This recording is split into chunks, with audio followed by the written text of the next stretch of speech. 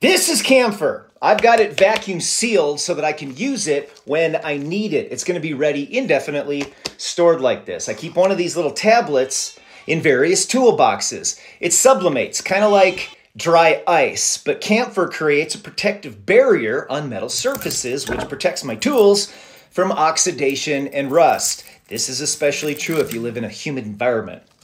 The smell of Camphor is very strong. I don't love it, but it's no big deal. Some actually use it as an air freshener.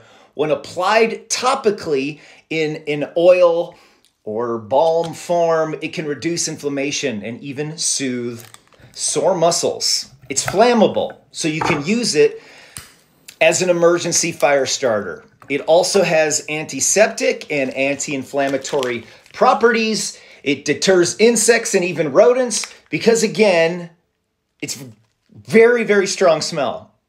Loads of ways that you can use Camphor, obviously.